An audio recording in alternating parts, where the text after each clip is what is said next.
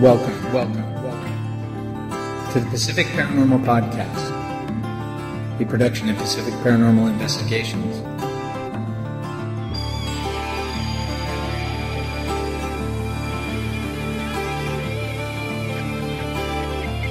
Tonight, we join PPI investigators Jason Siekman, Carl Sherlock, Deborah Page, Tim Mountain, and Brian Hoy as they interview Edwin Becker, author of True Haunting, a first-person account of he and his wife Marsha's personal experiences in a haunted apartment building that they bought in Chicago, Illinois in 1970.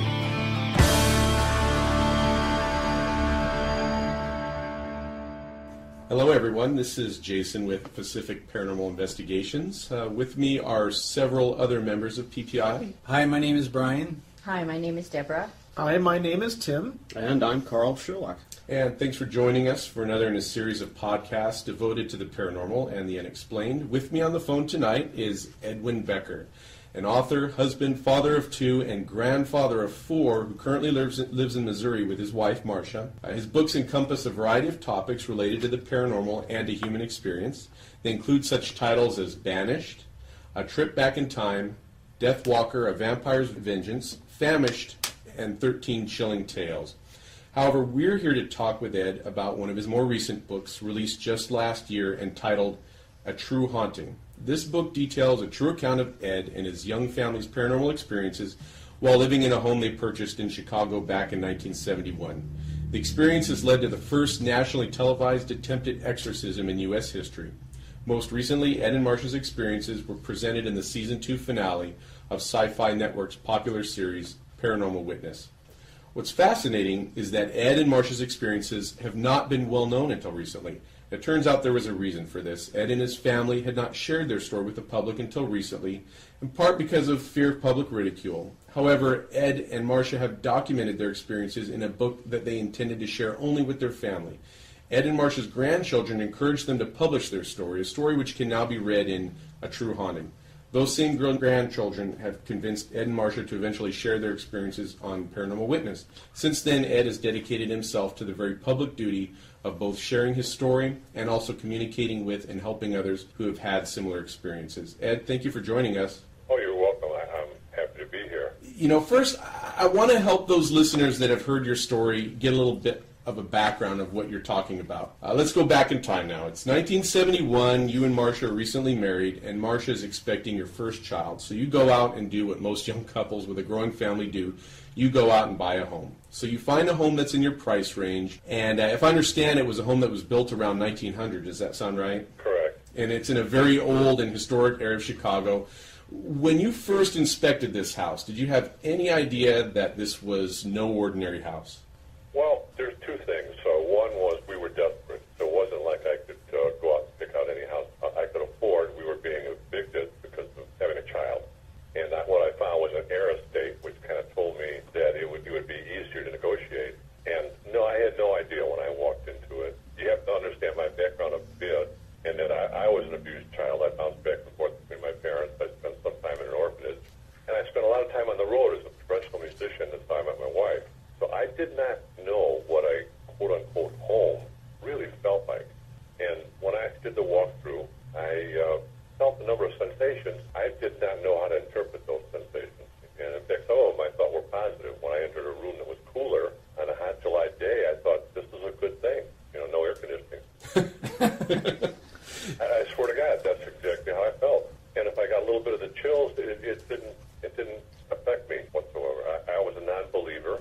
You have to take yourself back to that time, and that ghosts were not a subject. In my day, ghosts were, I don't know if you've seen Copper, or the Canterville Ghost, or the Ghost of Mrs. Muir, or Casper the Friendly Ghost. Yes. Those were the ghost icons that we had in those years. So I had no belief, and I had no knowledge. You know, and I think that's a really good point because obviously when you watch the program, they do a little creative editing with the spooky music and whatnot, and, you know, you watch that and you think, gosh, he should have known. But obviously it really wasn't that obvious at the time. No, and I think, well, you fellows know probably way more than I do. The paranormal doesn't jump out at you in full strength. That's true. It typically starts with little subtleties and then works its way up. And that's exactly what happened to us with this building. Could you describe your impressions? This is Brian. Could you describe your impressions the first time you stepped foot inside the property? My first impression was it was in disrepair. It definitely needed outside painting, and there was paint peeling everywhere. Actually, I was shocked when we stepped in because, as Paranormal Witness did accurately, Myra jumped out at us, and she used way more foul language than they used on the program. I don't know how that could be, but I guess there was something they couldn't recreate. She had a poodle that she'd cradle on her shoulder that would like nip at her hair, and later, I think of it as like a familiar. Because the dog never barked. A reader actually picked that up in the book. They said the dog never barked, and I had Marcia and I thinking for hours over. We never saw the dog bark. It never made a sound. It never acknowledged us. Nor was there ever any sign of a dog once she left. So it was kind of strange. But she greeted me, and I was kind of in shock. And then we went up, and the place was ransacked. The family, much like I said in the book, the closing, I could tell that they didn't get along, that there was some hatred. And I figured they ransacked the house looking for, valuables or whatever. And it was just a mess. And I really didn't pay attention to my feelings. I was more desperate for finding a place to live and making a home out of it. Now, and you had mentioned this both in the book and they mentioned this on the program, that this home had only belonged to one family up to this point. That's correct. They built it. They lived there. As far as I was able to find out, only one person outside the family, one of the sons was married and was never lived in that house. But, people do criticize me for lack of research. But you have to understand, in those days, we had no web. In Chicago, it's a vast city. We had some libraries, some were lacking. Central Library was downtown. Records were kept downtown. Of course, they only worked at times when you were working, so you had to take time off work. You had to fill out forms. You had to do a bunch of stuff that I couldn't afford to do, nor did I really care, honestly. So, no, I didn't do much background on the house other than what I heard from neighbors. Well, and I imagine that's not something that usually is on most people's checklist of things is, check for history of murders, check for history of paranormal activity. That's even today, it's kind of hard to imagine that many people even consider that going in, especially when they would be in a similar situation that you're in. Yeah, there was no such thing as disclosure laws at all in 1971. Now, your wife, she came to the conclusion that the house was haunted before you did. So what experience did you have that eventually made you come to the conclusion that you felt this house was haunted? I guess I had a number of things that affected me when I was cleaning the basement. I would feel, I've got pretty good senses, and I would feel like I was being watched, and I would smell the distinct odor of burning wood. And I just found it to be something inexplicable, something I couldn't explain. I couldn't predict when it would happen. There was a pot-bellied stove down there, and now and then I'd get chills. But I was a non-believer. I wasn't looking, I just wrote it all off as body feelings. I think my first real experience was with the bathtub. And I would set my bath, and I'd go in the kitchen to have a cigarette and cup of coffee with my wife, and then come back, and the bathtub plug would be wrapped around the faucet. All the water would be drained out. Then it was the phone. But I didn't find out about the phone until the bill came, because I thought my wife was giving me some BS. I'd be calling home. The phone would be busy all day. And every time she'd put it on the receiver, it would come off the receiver. And now, did that happen one time, or was that a regular occurrence that you had experienced? A regular occurrence. And it became an occurrence that actually happened, that we witnessed. So we actually saw the phone come off the receiver a number of times. Maybe it was my lack of knowledge and ignorance, or just being a hot-headed person. It made me angry. So I, much like in Paranormal Witness, I did find the shed in the basement. I did find, when I bought the house, the shed had a lock on it. So I thought, boy, I got a treasure. Whatever's in there is now mine. Mm-hmm. So I was hoping, boy, boxes of gold or something. And I opened up, my brother and I broke the lock and got in there, and there was nothing in there but early pornography. And what they didn't depict on Paranormal Witness was the number of shoeboxes. There were stacks and rows of shoeboxes, and in each shoebox were clippings. Hundreds of thousands of clippings in every box, maybe, banded together. Wherever they showed anything that was female skin related, it was cut out, whether it was a cartoon or a photo. And then there were magazines, early pornography magazines, things. And this guy's name was written on all of them. And that's who I started antagonizing. So, and we're talking about Ben Vidier, correct? Yeah, that's a pseudonym. Oh, gotcha. Okay, so that wasn't the real last name then. No, in fact, the Vidir part was made up by Paranormal Witness. Gotcha. Yeah, because I didn't notice that in the book. No, they wanted a last name, and they actually took the name of a historical English family. Oh, I'm sure that historical English family appreciates that. I just thought it was with the production companies from London, so I thought it was some kind of inside joke. Yeah, that could be. We'll have to look that up. But I went with it. And, DeVere? It's related to DeVere. but I became diamond angry. First, I didn't believe. Second, I went through denial. Huge denial, because I didn't actually want to admit that I'm leaving my wife in a place where she could be threatened or frightened. I just didn't want to admit that to myself. And then when I did admit it, eventually, I wound up changing the drain in the bathtub to a trip lever, and that solved that problem for whatever reason. But eventually I did admit it, and it only took maybe 4 to 5 months for me to go from a non-believing person to what the hell am I dealing with? Now, you said you saw, at least at one point, the telephone come off the hook. Could you describe that? Yeah, we had in those years it was a brand new. They just came out with the Princess phones, so if you can imagine what those Princess phones used to look like, it wasn't the old rotary phone. The receiver was set on top of it, and it would just lift up and fall off. So you actually saw it actually separate itself from the phone and then just fall over. Yeah, and much like the door in the kitchen, they depicted that in Paranormal Witness. Really, that was over time, but what used to happen is that door was really a real sticky, overpainted door. No way that door should open by itself. And of course, it would open by itself. And a lot of times our daughter would be sleeping, and when we were either had friends over and sitting in the kitchen, or we were going to make some noise and close that door, and it would open. And I just took it with a grain of salt. It fazed me in the least. It bothered my wife. And I eventually, got angry and said, you want to see the door stay closed? I'll try out and make the door stay closed. And I tied it, and the thing started rattling, and you could actually see the vibrations. And then I cursed Ben at the same time. So I did everything wrong. I later learned. But my wife was upset. She said, don't do that. She was right. I shouldn't have done that. And whether I was communicating with Ben or not, because you can't see him. I had a medium tell me that possibly what we had there was the original owners of the land that drove the previous family nuts. Oh, I see. So they were actually thinking it wasn't this Vidir family. It was the people that lived there before them on the land. Yeah, and 40 years later, when we filmed Paranormal Witness, it allowed us to have a reunion with Dan White, who was the Dave and Ellen in my book. I couldn't find it when I wrote what I wrote. He found me once the book was published. He found the book and read it, and then realized he was in it. So he did Paranormal Witness with us. Well, we never knew. I treated him at arm's length as landlord-tenant, although we were friendly. We weren't that friendly. I never knew what went on in his apartment.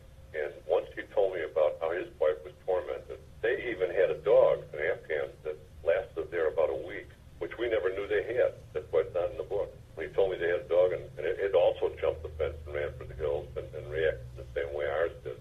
But his wife went through some things that I can't even tell you about unless I get his permission, because I may add it to future work. Mm-hmm. But she just lost her mind and left him, and they divorced soon after, all of which Marcia and I never knew. When she left him, mm-hmm. we were told she went to see her mother. Well, once I heard his story in St. Louis at the filming, I realized Myra was busy, busier than a loon. She tormented Dan's wife, who was the first tenant. It did a great number on my sister that lasted her for life. And then what I didn't put in the book was the next tenant, which was, I call her Mrs. Scott. She also had a problem. When the medium told me it could be the family prior that owned the land, it did make sense because there was a thread of madness that seemed to go through the first floor. When we heard Dan's story, Marcia and I were glad we were on the second floor. He has 2 chapters worth of activity, Mm-hmm. much of which initially he blamed on me. He thought I was, they didn't have us correct stature-wise. Dan's about 5'2", and I'm 6'3". So he describes me, he said, I thought you were this giant man that was aggravating me. He put his tools on the back porch, and they'd be moved around, or a screwdriver would be missing, and he thought I took it. He heard keys at the front door. He knew I was the landlord, and I had keys. He thought I was coming in for no reason. So you were sort of like a giant, angry Mr. Roper landlord type who just was was just scary to him at that When time. we heard the arguing, we'd hear these voices. He thought it was Marcia and I, and we thought it was him and Diane. And we finally put it together that what we were hearing was out on the back porch. It was a repetition. It was almost like a record being replayed every time we heard it, except for once when we heard crying in our living room that I could never duplicate. It was an anguish that I tried to get on tape. I had a Sony tape recorder, but no sooner than I hit record, it stopped. It was like it knew I was going to do it. And That's interesting. it was Yeah. probably, even seeing the apparition didn't affect me like hearing that crying. It was such a level of anguish that, it touched my soul. My wife and I heard it. We were in bed, and it was loud. It was horrible. Now, you said you thought it was a different language? No, I said it was the level of anguish. Oh, okay. All right. It was just, I've seen people who were sad and crying and lost loved ones, things like that, but I've never heard anybody cry like that, like what we heard. Not my whole life. I can remember it clearly. Do you recall the time? It was it was early in the morning. I'm going to guess that if I slept late, I slept till 7, and it woke me up. So it was probably between 5 and 7 o'clock in the morning. Now, you obviously went through a whole range. You and Marcia both went through a whole range of emotions at this time. How would you describe your level of fear with these experiences? And if you experienced fear, what was it about this whole experience that frightened you the most? Probably the effect that it could have on my wife and daughter. Personally, I feel no fear. I don't really fear anything that's unreal, other than it doesn't frighten me in a true sense. I respect it today. It didn't scare me then. It made me angry, and I feared for my wife. Once, especially, it started playing with utilities, electricity on and off, and turning gas on and off. The gas, yes. That worried me. Now, Ed, you described seeing a woman sitting on your porch step when you would come home for lunch? Yeah, many, many times. And I'm going to say maybe half a dozen times I saw her, and always dressed the same way. And in Chicago, in the neighborhood, we have apartment buildings. It's not unusual for an old person to walk to the store and then stop and sit on someone's stairs and take a rest and then walk on. It's just common. And that's how I viewed her. But every time I'd go upstairs to ask Marcia who the old woman was, and we'd go to the front window to look out, she'd be gone. And after about 2 or 3 or 4 times, I started to really wonder, see, this is where people like yourselves today provide such a great service, because you start to question your own sanity, and you guys tend to validate people, and at least what it does is it gives them some emotional comfort to know that they're not going crazy. So I thought, am I seeing things? Until Marcia and I saw her together. We were at the top of the stairs. Marcia kissed me goodbye. She came around there, and the old woman was at the bottom of the stairs. And she looked as solid as anybody I've ever seen in my life, and looked straight at us. And then she walked behind this wall where there was an inlet to go to the first floor apartment. I did not hear the front door, outer door, open or close, and it was a very noisy door. So I knew she went into that apartment, and I first attributed it to her being a relative of Dan and his wife. Only later that day I got home, and Marcia said they don't know nothing about the old woman. What I thought was really interesting when I read some of the comments you have on your website and in the book is how you mentioned that it affected you in a way that you'll even look at people today on the street and wonder if they're really there. No, absolutely. It affects you your whole life. Like I said, we're driving down the highway here in the Ozarks. There's a guy walking along the side of the road that just, is between civilizations, because you can go miles between shopping centers or population. I check my rearview mirror still to this day. Yeah. It was that real, Now, I've seen other things in my life where you see a mist or a fog or orbs, but I've never seen anything like that, and recognizable, especially where she was looking at us, and not in a mean way. It's a face I'll always remember. It was kind of a kindly face, actually. But she looked at Marcia and I in a kind of a sad way, and walked out. And never saw her again until towards the end. And I can't really say it was the same woman. The woman I saw in the wheelchair was a bit blurry, was a bit fuzzy. I assumed it was the same woman, but I'm not positive. The one at the bottom of the stairs, I could recognize her tomorrow. that's a very interesting part of your book was when you were describing cleaning out the first floor. I believe it was before your sister moved in. Correct.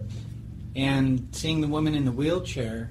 How did you learn about the estrangement between the mother and the son that lived there? That was my next door neighbor. He filled me in reluctantly. He wasn't real chatty. In fact, he spoke broken English and was more interested in actually in drank Southern Comfort. Do it to you every But he time. would offer me a shot at 10 o'clock in the morning, and we'd sit by his boiler. And he had a wood-burning boiler and would act like a fireplace, and we'd talk. But there was this man that would walk past our building on the opposite side of the street and stare at the building. And I'm assuming it would be to and from work or to and from somewhere. And I finally asked Walter, I said, there's a guy that looks at our building all the time. He just stares at it. And he said that was one of the sons. And he believed that the falling out was that the older son wanted the second floor apartment. And because the younger son was married, the parents or the mother gave it to him. And he had a falling out and left. And he actually lived down the street. And almost that the block has probably a dozen houses of the same design. So he lived in a very similar house on the opposite side of the street, about a half block down. And he never spoke with his mother again, according to your neighbor? Exactly. He left, and they never spoke again. I thought it was very interesting in your book that you described the moment that you saw the woman in the wheelchair and you walked to the window and you saw the son looking. He was staring right at the building. And so when he saw me, he turned and walked on. And you never saw the woman again on your step after that? No, in fact, the woman on the steps I never saw after we saw her at the base of the stairs within the building. Okay. But again, once I saw her at the base of the stairs, and once they told me she didn't belong to our tenants, and I found she didn't belong to any post houses in the neighborhood, that's when my mindset went to, I'm going to grab her. If she's not real, either that or I'm going, Get him, Brian. So I didn't know if I would be grabbing air or what would happen to me, but I thought I was going crazy. I think that's a very interesting observation that you made because a lot of times in truly paranormal situations, people will disregard what they see because they think it's a solid living human being, when in fact it's not. Mm-hmm. Actually, you're absolutely correct. In fact, I talked to Dave Schrader, and I told him, I said, if you were in the end of your office building and you see a guy walk across the hall at the far end, you make no assumptions that the ghost is solid. It walked across the hall. It's the last thing we think of. And maybe it's just because we can't control these energies nor see them that we don't want to believe, and we try to write it off being something that we can relate to. From reading your book, it sounds like the old woman or the apparition of the old woman was the most benevolent energy in the building. Was there anything else that happened in the building that you felt was non-threatening or maybe even loving, friendly, warm? There were, I didn't find my bathtub incident threatening. I really didn't find the kitchen door threatening. When my wife went home, and in the book I didn't, I'll be honest with you, she actually left for a reason. She couldn't take it any longer, so she went home to Tulsa, and I was living by myself. It turned on my gas on something I was cooking on the stove, and that's when I started to worry about real negative energies. The phone was an irritation. To me, in my youth, and with my lack of education on the subject, paranormal wasn't even a word.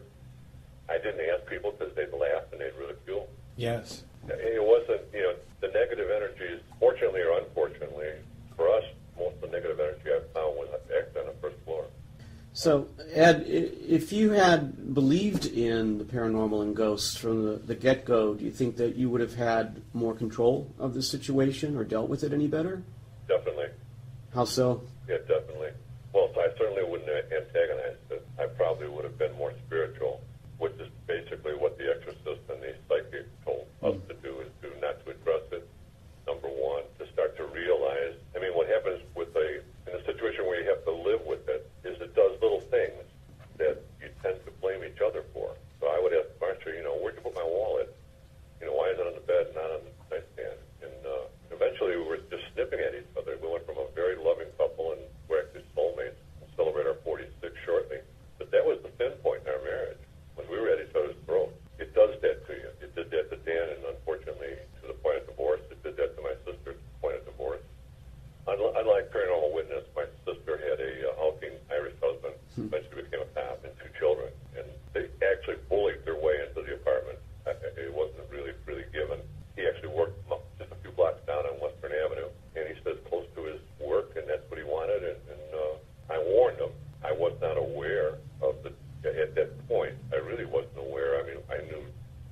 irritating us. And I had become a believer. So I warned them that this was haunted, but my sister was excited about it. She was 4 years younger than I am. She was interested in that type of thing and Ouija boards and whatnot. Later I found out she was having seances and things, and I went ballistic. But in that first floor apartment, there was an argument. I mean, when I watched The Psychic and The Exorcist, they argued over whether it was a malevolent spirit or a demonic entity. And I don't know to this day. But I knew there was a stronger negative energy on the first floor than there was on the second floor. That negative energy was concentrated primarily in one of the bedrooms? Yes, yeah, it was one that you could feel. The first group of people, there was no help in 1971, but I flippantly told Marcia when she said, what do we do? I said, look in the yellow pages, sarcastically. And she did, and she found 2 people listed. And the first group came in, there was one woman who I think was gifted because she did pick out that bedroom on the first floor, and she did pick out a number of things. But the rest of them were charlatans. They were just, let's hold hands, kumbaya, and now the house is clean, and then the phone came off the hook when they were leaving. And they had one guy, I'll describe him, he reminded me of Barney Fife.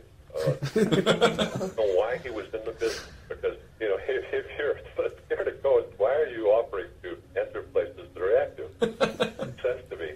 But when Joe DeLuise came, along with another psychic, after they interviewed us, and they were for real. And they also picked out a number of things, and they told me some things that they couldn't have possibly known. I mean, like the bullets in the attic and the rafters in the basement. Oh, that you found when you were cleaning out the basement? Yeah, and I didn't mention them. I didn't want to throw them in the garbage because I knew Chicago burns its garbage. If the garbage don't light on fire, because someone could get hurt. So I just put them up on top of the rafter, and I never mentioned it to my wife or anyone. And this woman looked me in the eyes, and she said, bullets. I'll always remember it. She hit me like a lightning bolt. I said, bullets. And she said, yeah, on the rafters in the basement. And Wow. yeah, and then she also said something that I never was able to verify, or there was a suicide from what Walter told me. Ben's wife killed herself. Supposedly, he said it was in the basement. But I kept having my garage key bent. I mean, my garage key would be bent in a perfect L shape. Like in the 70s, they had a guy called Uri Geller. Yes. Yeah. We're familiar with him. And I don't know if he was a trickster or not. He was. Yeah. But on my key ring, on the garage, I put a brand new lock, and I had a key to it, and it would bend that key in an L. It did it more than once, and I didn't understand it, because much like the trip lever, once I put the trip lever in, it was new, it was mine, it never bothered my bathtub again. I put a new lock in the garage, and it kept bending the garage key, like telling me something. Now, this wasn't a key that you carried with you on your person. It was hung up somewhere? Yeah, it would be hung up in the kitchen. When my wife left, then it played with my keys a little bit, but it'd be hung up in the kitchen, and we had a little, like a wooden thing shaped key with hooks on it, and I'd hang my keys up there. And I'm a creature of habit. But then, as I grew older, I realized that, a man's garage is his man cave. Yes. It is. And I always made my garages my man cave. But that was my first garage, and I didn't put a screwdriver in that garage. And I realized that in retrospect. I cleaned it. I had a Chicago garbage man come and just take everything out of it. And I didn't care for anything in there. I did clean it. I did paint it. I did park my car in there once in a while. But I didn't put one tool in there. Years later, I started realizing how I act with my garage. This garage, I got tools and stereos and crap I don't even use. But it's my man cave, and I told Marcia, I never did that with that house. I never wanted to go into the garage. Did it make you feel uncomfortable to be in there? No, it didn't. I just had no desire to be there. It wasn't like the basement where there was a background of discomfort. I sensed something down there, and eventually I gave into it and started to believe. Initially, I didn't. Initially, I thought it just gave me the heebie-jeebies because it was an ugly old basement, Once I cleaned it up and it was sparkling white and the floor was painted and I put bleach down the drains and it smelled nice and still I'd get the smell of burning wood. The chills. If I was down there, I'd feel like somebody's watching me. And of course, in those days, you didn't have like EMF meters to see if it was the wiring in the house that was making you feel that way. But there was just a sense of unease that followed you around. Yeah, and I was a product of the Chicago streets. I feared people. I have a respect for the paranormal, and my house is filled with blessed items. And my wife and I, now and then, especially around the holidays, will get visitors. It's not usual for my children to take pictures of me and have orbs in the picture. But I don't fear. Yeah, I fear people. Now, you had mentioned earlier, and I can really relate to this because we hear this a lot in our investigations. We have a lot of people who approach us, and the reason why they approach our group is because they're looking for some form of sanity. They want us to, it's not that they want to be on TV, it's not that they want any recognition. They sound a lot like your experience. They just want someone to help them make sense of it. And now, obviously, the resources that are available today or are more numerous than they were in your day, but what kinds of things did you and Marcia do to try to help maintain your sanity during those times? Well, Marcia had, and I selfishly wrote the book from my perspective. I really didn't interview her. In fact, as a man, as a husband, I felt like a failure. I couldn't protect her, so I didn't want to know what the hell went on during the daytime. But I knew she built a fortress in the kitchen, which had a door to the enclosed back porch. She frequently left that door open. She had me buy her a little television that she'd watch in the kitchen. She did her wash in the kitchen with the little Hoover roll up this thing. She'd bring the baby in the kitchen from the bassinet. She was always, if you talk to her, she's always ready to leave. She felt some comfort when Dan moved in. She felt she could call for help, and she puts it. Myself, I didn't cope very well with anything. I faced everything with just anger. I was aggressive and angry. Yeah, I tied the kitchen door shut, and I said, I'll fix you, you bastard, You tried to do anything with the phone, like tied down the phone? No, I just we didn't use the phone much. Number one, you paid for every single minute you were on the phone, whether it was local or long distance. There were no area codes in those days. You had a dial operator, and they charged a fortune. It cost something like in Chicago, it was cost something like $80-something to have a jack installed. Oh my gosh. Wow. You couldn't buy a phone in 1971. You could not buy a phone. You had to lease it to the phone company. That's so right. each phone you Yeah, paid a I month remember lease that. charge for. Yeah. The phone wasn't something unlike today, and I get people who write me emails and they say, hey man, why did you get some pictures on your iPod or something, iPod's true. It was an annoyance, and so many of these things were just annoying, and they were aggravating, and I was looking for, something I could poke in the nose. Obviously you can't do that. And as time went on, I started to realize, my God, initially I teased it. We used to take our hand mixer off the wall and throw it on the floor. Marcia would go through that frequently, and I would tease it. I would say, you can throw the hand mixer. Why don't you move the refrigerator and show me you impress me, And I would tease this damn thing, and it was the wrong thing to do. Eventually I realized I'm dealing with the energy. I have no idea of the source or the amount of power or can predict where it'll occur next and what it can do. And this can actually harm my family. You were provoking it. Yeah, and when the exorcist and the psychic both told me that I was doing the exact wrong thing. Of course, they're very spiritual, and they got into having blessed items, praying, which of course we did. But actually, some of the activity escalated. I think they antagonized it somewhat, and they kind of knew it because they kept in touch with us, as well as Carol Simpson. She's just a sweetheart. This was a few years before the Amityville Horror was released. Did you have any reaction to that book or that movie when it came out? No, not really. I felt sorry for the people. Some of the stuff didn't make sense to me that they had in the book. I felt that, I had a bit of education from Tom Valentine. Tom Valentine was the author who wrote Psychic Mission, and he was originally an LA reporter for the LA Times, and he did some studies of mental institutions, people with chemical imbalances, things like that. He was the one that actually came to find out whether, my wife and I were sane. Mm-hmm. I didn't react. I didn't want any part of it. I didn't actually sell the house for $10. I signed it over to my real estate man on what was then called a quick claim deed for $10 legal tender, which he never gave me the $10.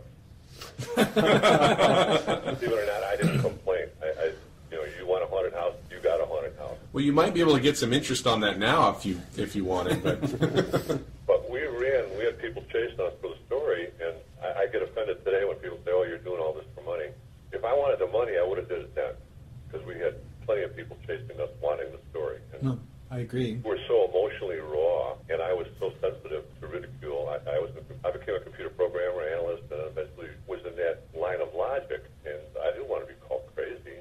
Even some of my family members did not know the story until I wrote the book. And the book actually, with some updating in it, I wrote as a family diary.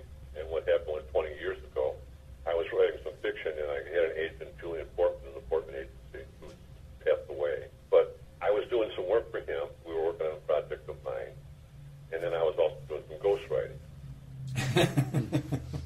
because he'd get a manuscript, and in those days, you couldn't do a 14-page Kindle book like you can today. Yeah. So, publishers wanted 60,000 words minimum. So if he got a good manuscript, it was a good story, and it was only, let's say, 44,000 words, he'd turn it over to me and say, Ed, give me some pages. And I'd read the book, and I would do what I could to give him back 60,000 words. Well, he got in trouble with two publishers, and they said he promised them so many manuscripts, he didn't have them. So he called me, he said, do I have anything? And I said, well, I had this True Haunting, but it wasn't called True Haunting then. I said, definitely 60,000 words. He said, just give it to me. So I gave it to him, and he turned it over to two nameless publishers that are still in business today, who both came back, and they said they loved the voice, the writing voice. They said, but the book is way too tame. They said, can your guy have a little more memories? He remembers maybe some blood coming out of the wall, but the screaming skeleton coming out of the closet. The glowing red pig eyes outside the window or something. And they told me it had no commercial value. So it sat in a pile until, if you guys look at my website, you'll see I like to write fiction because fiction is kinder. I can let the good guy win, even though I surround it with reality.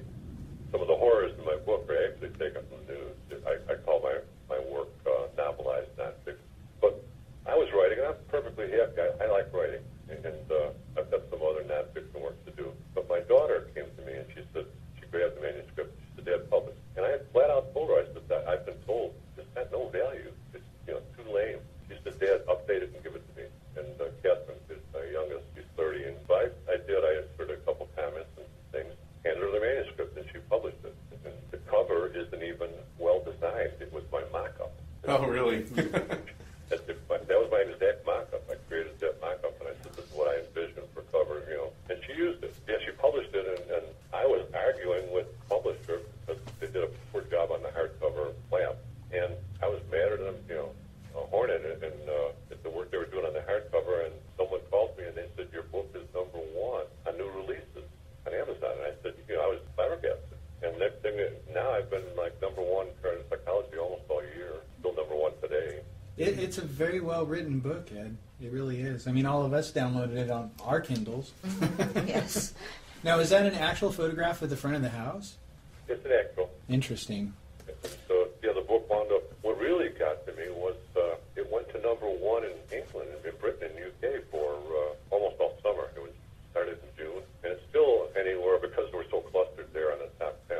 It's anywhere from #1 to number 15 at any given time of day. But the Brits love it, and I didn't think it was that well written to be in the UK.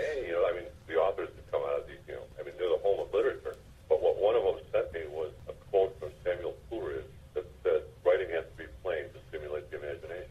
Another one sent me one that said, Somerset Maugham, who said, if you have a good story, who gives a damn how you write it? Yeah. There you go. And I guess, yeah, maybe that's it, because I certainly am not, I've never attempted to lift a literary bar, that's for sure. I just go up with a unique story and like to tell it. Now, obviously, I know this was a challenge to want to bring forward because as you've noted, the public isn't always kind to people who've had these experiences. There tend to be critics, naysayers.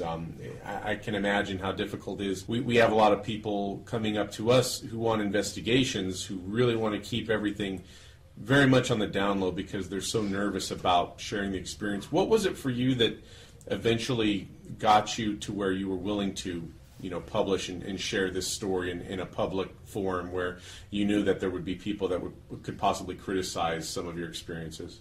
I think my daughter, my youngest daughter, just said, Dad, suck it up, publish this. And I'm at an age now where, basically I don't give a damn. I'm older. If people don't believe it, I'm not out to make anyone a believer. And I certainly understand. I mean, I never wanted ridicule, so we kept it quiet. I mean, Paranormal Witness, they know. They came after me for 2 months, and it wasn't until the family heard about it, my daughter and my grandkids, and they said, Papa, you got to do sci-fi, ruin their life if I didn't do sci-fi. Well, as you said, you rock now. Is that how they put it? Yeah, now we rock. I mean, Nana and Papa, we can do no wrong. But Paranormal Witness, we had this producer-director, Mark Lewis, who basically, I have some understanding of what actors go through now because he sat and interviewed me for,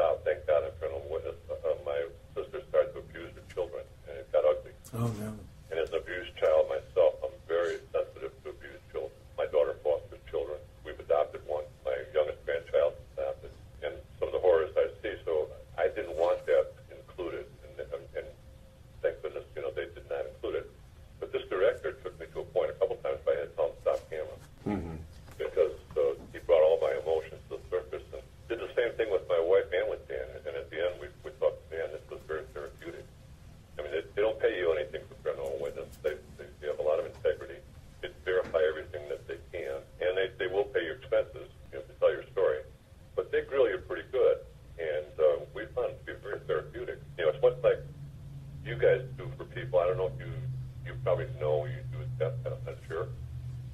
But a lot of times people just want to know that they're not going crazy. Exactly. And a lot of times they'll appreciate a rational explanation for some of the phenomena they experienced. Yeah, and if you, I mean, today you have your gauges and your exactness I don't even understand. But you can measure it, you can tell them, yes, you do have the energy here, you do have this, you do have that. And it just tells them that, okay, I'm not going crazy. I mean, I get emails from people, and I've gotten some stories, huge stories, that I ask the people if they want to talk to paranormal witness. This sounds like something that other people might be interested in, but 99.9% of them want no exposure. They don't want people calling them crazy. They don't want the stigma. And that's the way a majority of our clients are. They don't want anybody to know. There's still that stigma that's attached. So it's really great when people such as yourself, who's been through something so severe, are willing to share your experiences. Because how else are we going to, as a society, going to learn about this type of phenomena unless people come forward and share that experience? So I thank you for that.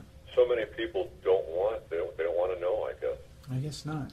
Hey, if we could rewind just a little bit, I'm kind of fascinated about the arguing you heard on the back porch. Right. Were you ever able to record that or discern any words that were being said? We could discern, certain words. I mean, we would hear son of a bitch a lot, but mainly it was screaming. It was something we couldn't make out, and it was like non-going. It was like a replay of a recording. And every time I would stick my head out, it would always come from the back porch. I'd stick my head out, it would stop. Whenever I'd hit my tape recorder, it would stop. Oh, so you did try to record it? Oh yeah, it's much like I've got the full recording of the exorcism, and there are sounds on there that were not happening during the exorcism. We never heard, including a child saying "Mama."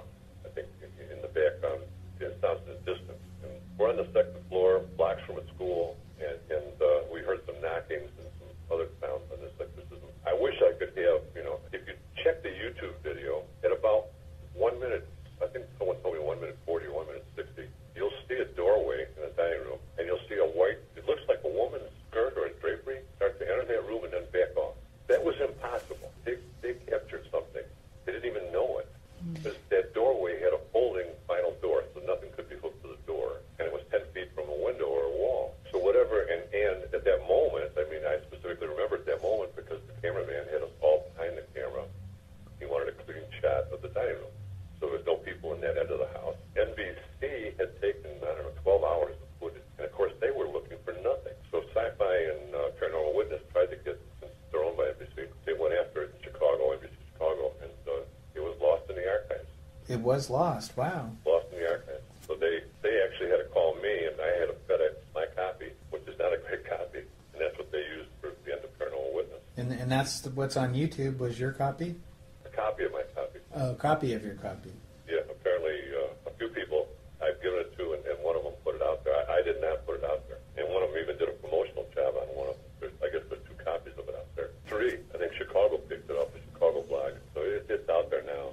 During the exorcism, there was a lot of sound of birds that just suddenly... Yeah, I was going to ask about the birds because Yeah. They make it appear pretty dramatic in the program. What was it with the birds on that?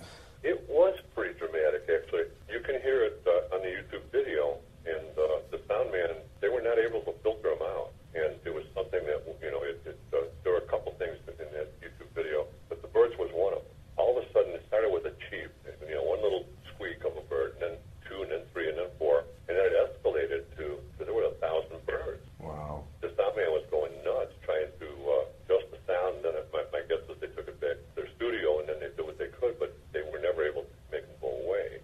And what time of day was it? It was a clear day. I mean, it was a little bit overcast. There was no rain, no sound. And I get a lot of questions about that. I get questions about Carol Simpson, but she said we felt a gust of wind from the open window. There was no open window because the sound man and the exorcist made sure everything was closed. And in fact, we had some NBC executives leave because the exorcist said once this begins, no one can leave. That won't frighten anybody at all. I thought it was humorous because they were acting like little kids, at a carnival, until the exorcist, and this guy had a voice like James Earl Jones with an English accent. And he said, when I start the exorcism, no one will be allowed to leave this premises. And these guys scurried out the door faster than... They left Carol Simpson. We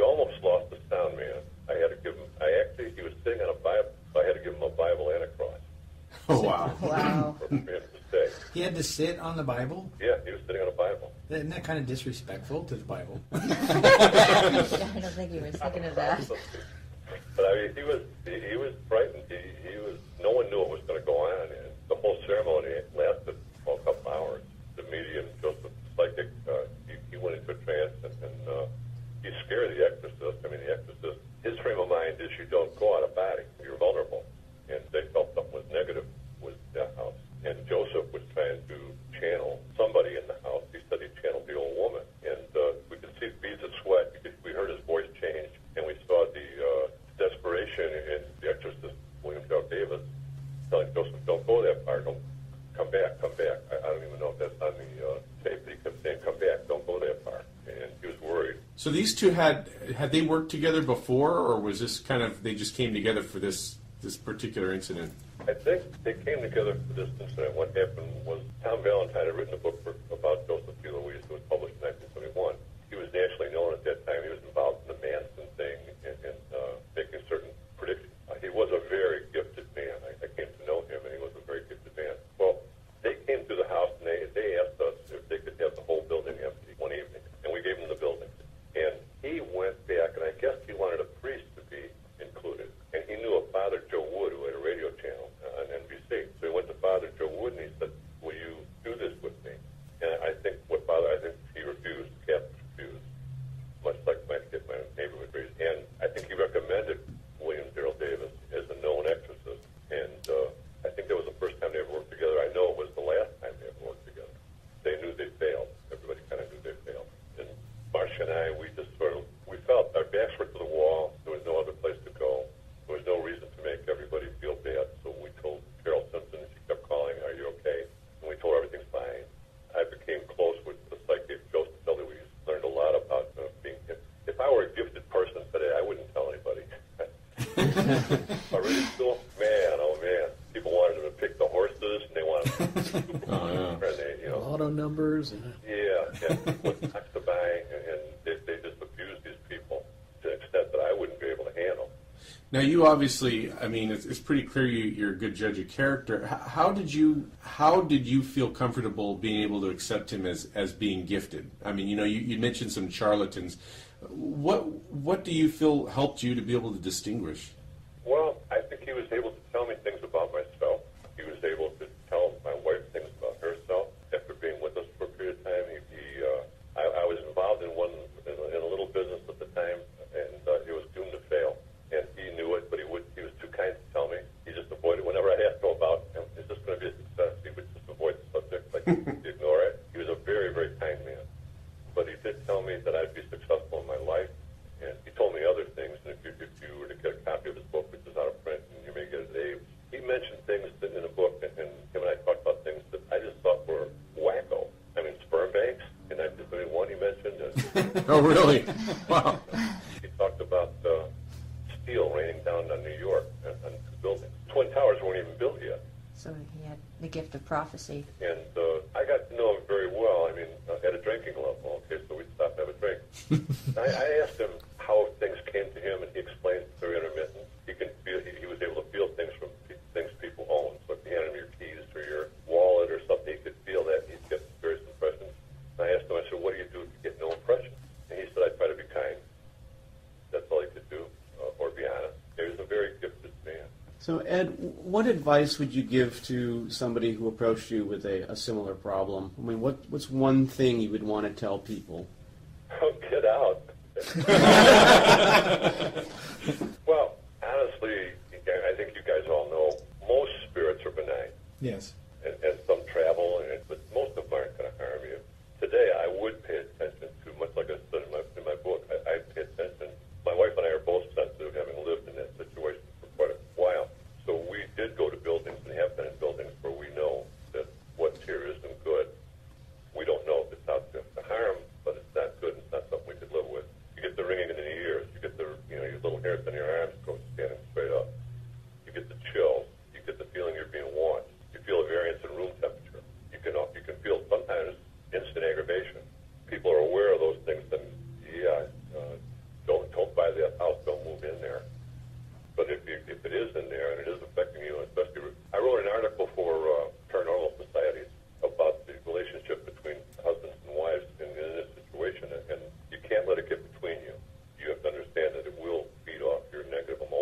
Exactly.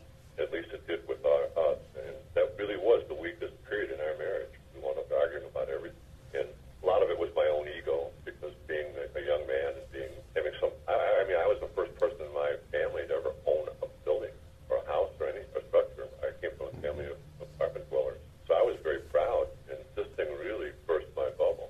When I watched Paranormal Witness, my whole family was there. The scene that brought out my emotions was the initial scene where he was looking at the building to buy it, because it took me back to my hopes, my dreams, my optimism, and my comfort, my security. It was everything that I had wrapped into thinking that this is what I was going to achieve, and it got dashed, and it just became a constant aggravation.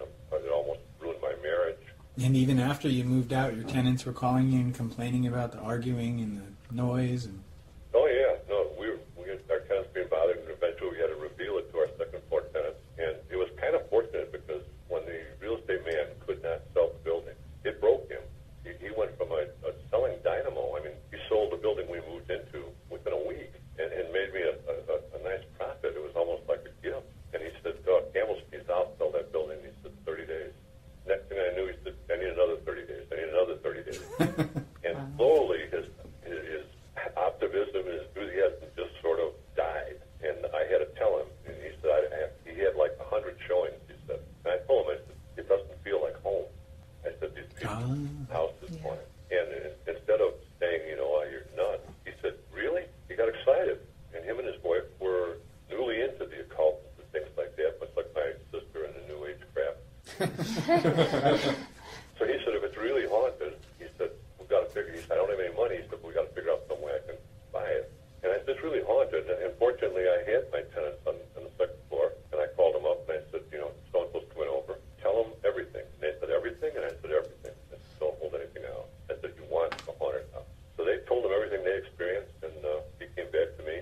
He said, I want it. I have no money. And I said, well, how can we do this? Can I transfer it? Well, he said, yeah, there's a quick claim deed in Illinois. Now, I had $400 in escrow, plus a whole bunch of stuff in the basement. I just said, give me the quick claim deed. Tomorrow, the next day, he brought it to me. I signed it. He didn't even give me the $10, and I said, have something back. He owned the house, and he did have a run of bad luck afterward, but my guess is he played the same game my sister did. yeah, we're looking at the quick claim deed right now on Carl's iPad. Unbelievable. Yeah. Have you, I know a lot of people have probably asked you this question in other interviews or other venues. Have you ever gone back to look at the place? Or did you just say, no, this is it? I went back once. It was about 3 years later. We were in the neighborhood. There was a tile place that's famous in the city there that has a bunch of tile, and I was buying some tile. And I turned down the street, and I went there, and the house was really ill-kept. The front outer door was off. Some people on the corner, gang types, doing graffiti. And Marcia was frightened. I mean, Marcia came from a different world than I came from in Chicago. It didn't frighten me. I like out of the car, and I told them what a nice job for doing painting. And I went to a neighbor, and they told me that Walter wasn't there. I didn't know if he passed away or wasn't there. But I asked if she knew anything about the people that bought the building. And she said they were divorced, definitely. That she thought he went back to his home state, which he had a bit of a southern accent. And that's all I knew. And Marcia was yelling at me, get back in the car.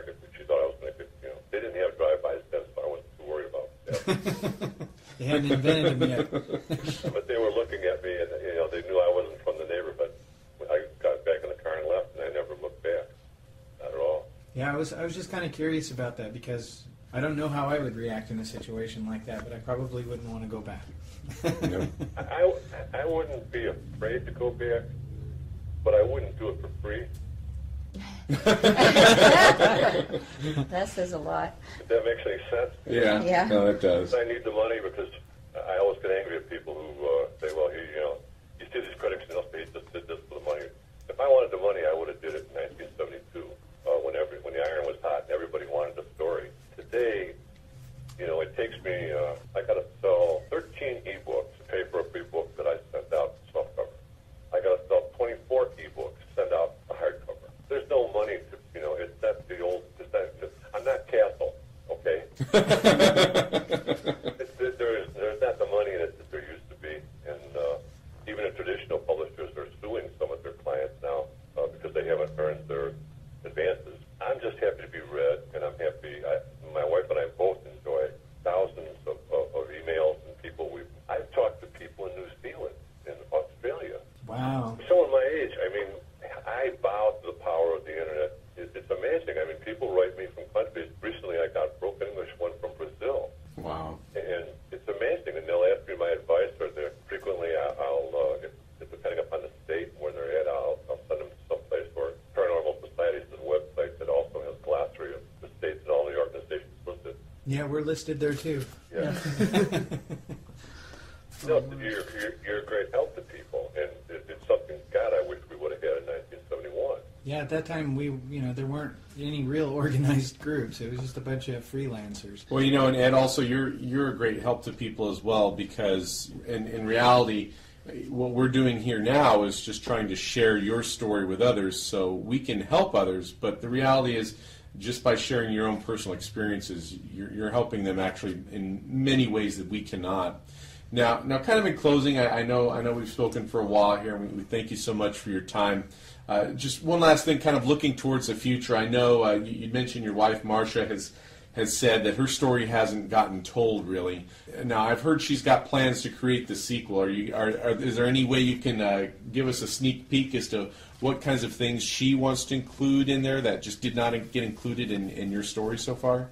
Oh, certainly. I didn't tell her story, but they want to know how did she exist. I mean, she had forklifts in the kitchen and the door open, and she had certain things she experienced that, honestly, she probably hasn't told me everything, and I don't really want to know because it honestly makes me feel bad. I've always taken great pride in protecting my family and being able to stand between them and any type of harm, and that was the one time in my life when I couldn't. And I still feel very emotional at times about that. But I will interview her. I will write that portion of the book, starting from when she first saw the building. Mm-hmm. How I whisked her up the stairs to try to avoid Myra. Yeah. Oh, really? Why is that? I mean, my brother, my real brother, his name isn't used. I'm using my deceased brother's name in the book because my real brother didn't want to be portrayed like he was. I mean, Myra nearly made him pee his pants. But the real chapters that knocked me out of my chair was Dan White, and what happened between him and his wife and the activity in his apartment was far beyond ours. I mean, it would unreel his tapes, it would move his tools. It touched him. It touched her. His wife was tormented. I mean, yeah, they heard the arguing, and we shared certain activities, but there were way more activities. He had the swinging chandelier. They have so many more things. He's had a string of bad luck. He does high-level surveillance, actually, some for the government, so he has a very important job.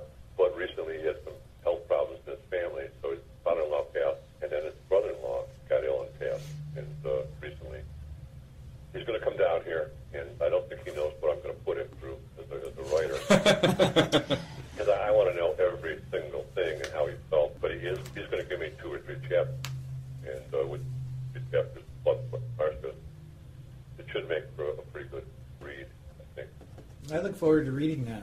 Yes, I On do a too. related Me too. note, you said that in your book that Myra accused you of breaking into her apartment and moving her stuff around?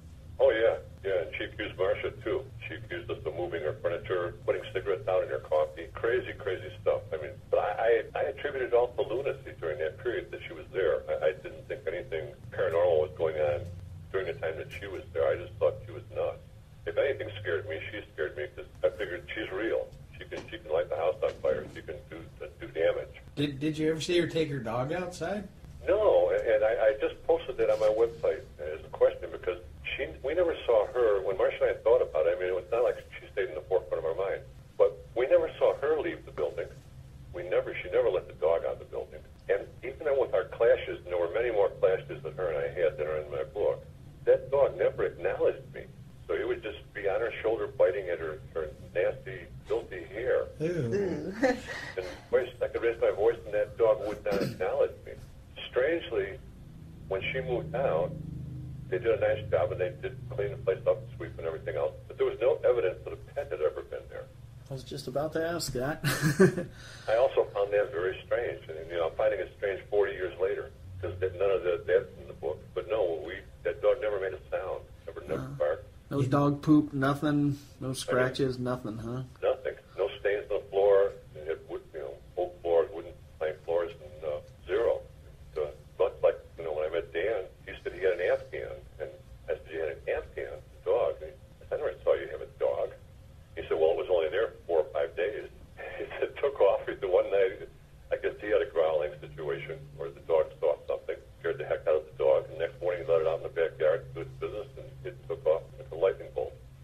two of your own dogs did that too. And I lost two. But Kitty sustained two 20-foot drops. Whether she was dropped or set down, I'd like to think she was set down because I never found her damaged other than the second time there was a little bit of blood by her nose. But you can't drop a cat 20 feet on the concrete. And Kitty lived to be 17 years old.